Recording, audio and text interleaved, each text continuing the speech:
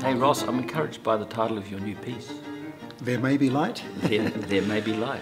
Peter Walls, who kind of was behind the commission, said there's going to be Messiaen Quartet for the End of Time on that program, and we would like you to write a piece that related to it in some way. My piece is complementary, really. It is, I mean, if the Messiaen is full of light and religious strength, then my piece isn't. It is something else.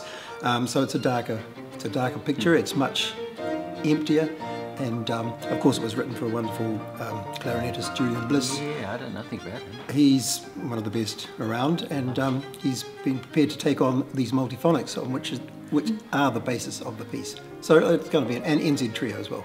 Are you writing for the full quintet or is it just quartet? I'm writing for the quartet, but it's happening in between two quintets.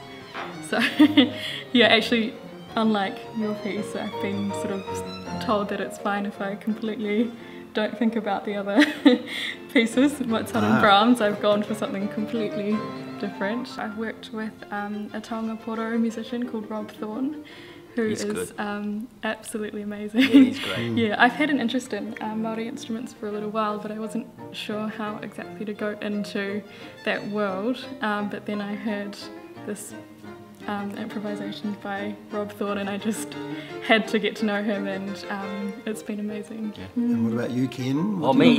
Well, Suyeon is playing my piece that I wrote for the Michael Hill competition last year. Oh, okay. You know how the APO, Composer Residence, usually gets the commission there. So I wrote a piece called Gone for solo violin, and I went down there and listened to every single performance. It was amazing. Hearing 20 different performances, and seriously, 20 different performances. No, I had that too. I do one of those ones. It's incredible. Like I wrote no dynamic at the beginning. It just this flourish at the beginning. I wrote no dynamic, and everybody had totally different ideas, from molto espressivo 3 fortes to pianissimo flautando. It was just extraordinary. Fantastic. And she did a marvellous performance. That's really cool that she's playing it again. Oh, great. Yeah, very pleased about that.